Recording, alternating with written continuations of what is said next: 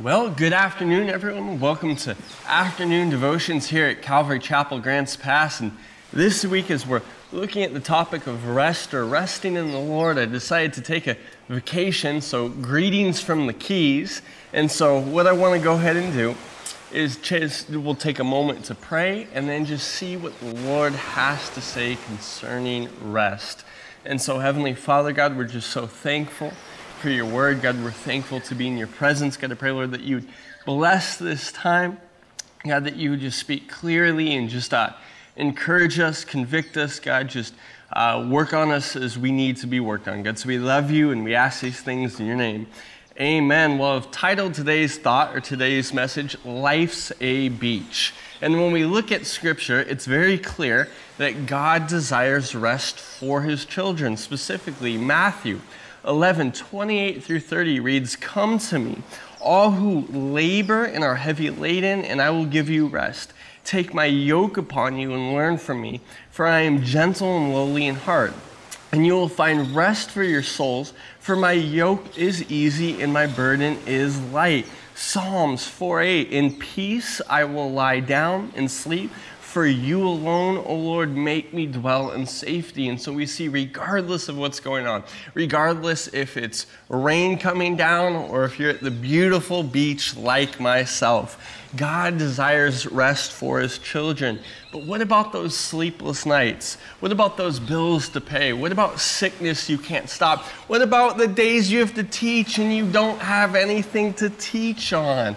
Well, first and foremost, I'd say that as Christians, if we're going to be successful in resting in the Lord and trusting him, first and foremost, we need to trust the sovereignty of God. Literally, we need to trust and just know that he's capable. Luke 1:37, "For nothing will be impossible with God." Psalms 23, 1 through 2, "The Lord is my shepherd. I shall not want. He makes me lie down in green pastures. He leads me beside still waters." You guys catch that? He makes me lie down. And so we see, not only does the Lord make us lie down when many of us would rather be standing up and moving and walking and going about and taking care of things, but he leads us. The word there for lead, it's nahal, and it means literally to give rest or to lead with care. And so first and foremost, for us to rest in the Lord, I'd say that we need to understand that the Lord, he's our shepherd, and he's going to make us lie down when we need to lie down, and he's going to lead us and give us rest, and he's going to lead with care. And so first and foremost, trust the sovereignty of God and trust the fact that he is going to lead us. Isaiah 58:11, "And the Lord will guide you continually and satisfy your desire in scorched places. He shall make your bones strong, and you shall be like a watered garden, like a spring of water, whose waters do not fail." Listen to those words. "And the Lord will guide you continually and satisfy your desire in scorched places and make your bones strong, and you shall be like a watered garden, like a spring of water, whose waters do not fail." Psalms 37:23, "The steps of a man are established by the Lord when he delights in his way." And so I would encourage you that God knows exactly who you are, where you are, and what is going on in your life. And then secondly, if we're going to rest in the Lord, we need to be able to trust his promises. 2 Corinthians 1:20 tells us all the promises of the Lord are yes and amen in Jesus Christ. And so you guys get that in Jesus Christ? All the promises are yours this very afternoon. And I think of the children of Israel in the book of Hebrews chapter 4, verses 1 through 3. It says, "Therefore, while the promise of entering his rest still stands, let us fear lest any of you should seem to have failed to reach it. For good news came to us just as to them, but the message they heard did not benefit them because they were not united by faith with those who listened." And so literally, God wanted to bring them into rest, but they lacked the faith. They lacked having confidence in the promises and the goodness of the Lord. And so the word here, interesting enough, in Hebrews 4, the word for rest here it means a resting place or calming of winds, or specifically, and this is key for us, the heavenly blessedness in which God dwells and of which he is promised to make persevering believers in Christ partakers after the toils and trials of life on earth are ended. One more time.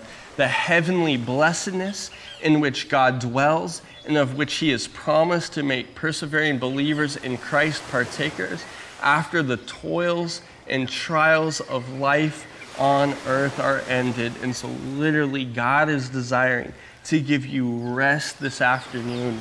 I think of having faith and resting in the Lord, and I think sometimes we can get it in our head that, if we're only a little more obedient, or if we're, if we just trust a little more, or spend a little more time in prayer, and while all these things are certainly good, let me encourage you this afternoon that God is never disappointed with you. Yes, that's right. You want a wild thought? God cannot be disappointed with you.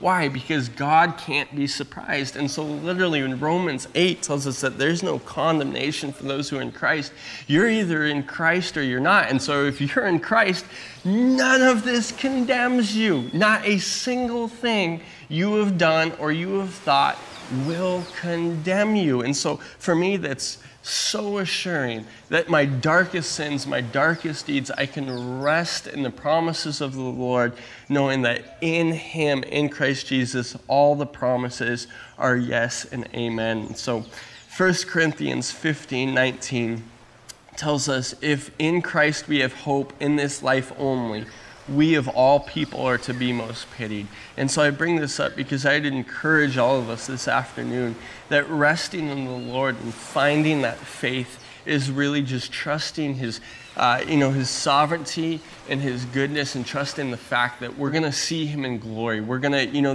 this life isn't all there is to come. That our hope and, what we look forward to, it's in the next life, right? And we're going to be raised with him. Colossians 3:1-3 says, if then you have been raised with Christ, seek the things that are above where Christ is, seated at the right hand of God. Set your minds on things that are above, not on things that are on earth. For you have died, and your life is hidden with Christ in God.